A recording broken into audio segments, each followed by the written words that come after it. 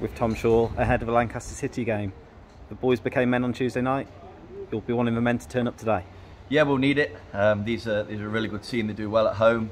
The lads definitely learned some lessons on Tuesday and came out the other side of the tough game. It's a very good team. Went in the trenches together, and it will help. Windy, wet, grass is long. It's going to be a day where we need some real personality and character to come out with a positive result. It's the best moment we've been in as a squad, and an improving squad with recent form and the consistency of performances and the players we've got available.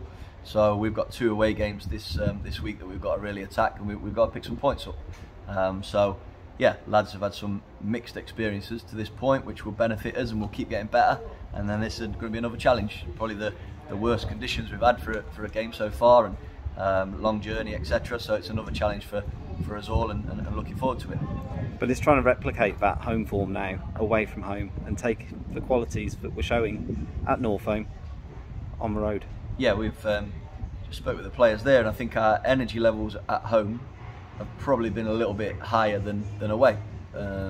Maybe a bit of tactical from me on a few games, but we want to crank the treadmill up a little bit today. And I've told the lads to not take one step back at all today. We just go right on the front foot, see what it looks like, go and test their technique, force some errors, and I think we're more than capable of picking points up on the road at places like this. But we've got to be at the best with our levels.